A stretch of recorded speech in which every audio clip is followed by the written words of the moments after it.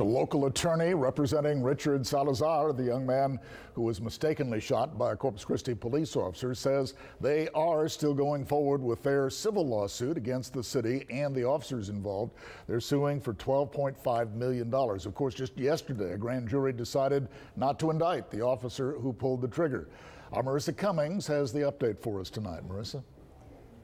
Joe, Salazar's lawyer, Rene Rodriguez, says after reviewing the district attorney's report, the grand jury's decision wasn't based on a transparent investigation.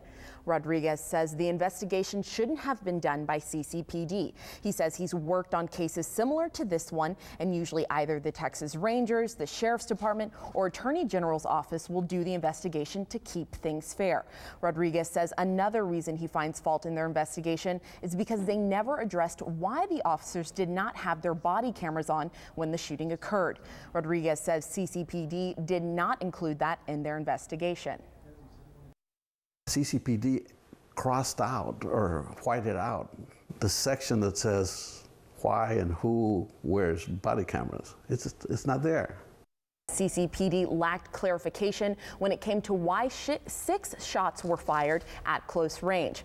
Rodriguez says the lawsuit will remain at $12.5 million until his team of experts finish their investigation. Then that number could go up or down from there. Joe? Marissa, thank you.